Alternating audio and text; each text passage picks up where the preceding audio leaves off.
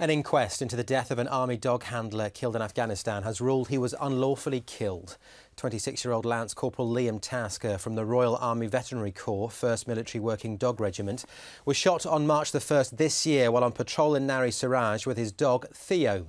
Theo died of a seizure shortly afterwards. Kyle Lark reports from Trowbridge.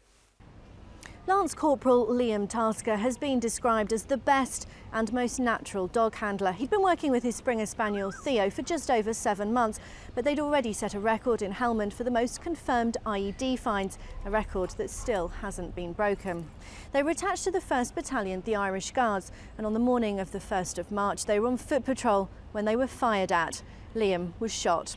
We've heard in the evidence that his injuries were not survivable and that he likely died instantly.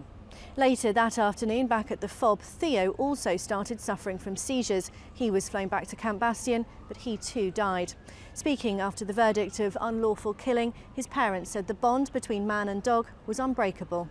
When he initially went out there, Theo would sleep at the bottom of his bed, and it was an argument and a growling match after that, and Theo would stand off the bottom of his bed till he thought Liam was sleeping and then get in beside him, and there was a very special bond between them.